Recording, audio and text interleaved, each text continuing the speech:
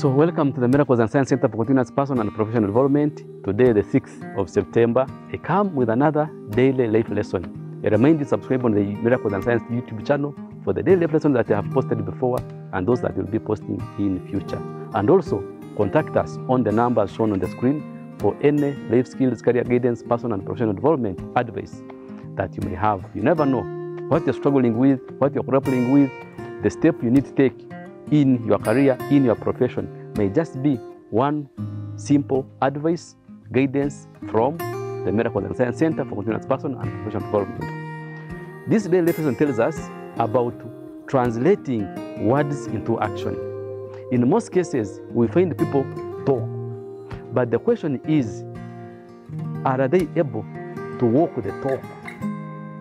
This daily lesson tells us that you should not regard words much more than action. Sometimes people have empty words, and have seen sometimes through different discussions with people about people who give motivational words, motivational talks, but they don't walk the talk. They say one thing, but they do the other.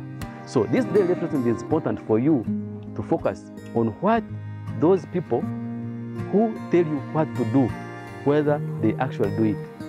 This is very important, especially for transitioning from words to action. There is a story of a certain professor that I read.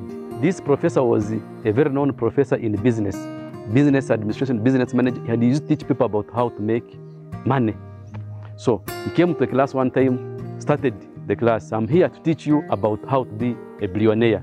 So one student asked, "Professor, are you one of the billionaires?" The professor said, "No, but I'm here to teach you about how to become a billionaire." Everybody in the class left because they were very keen about what the professor was going to teach them that he himself does not do.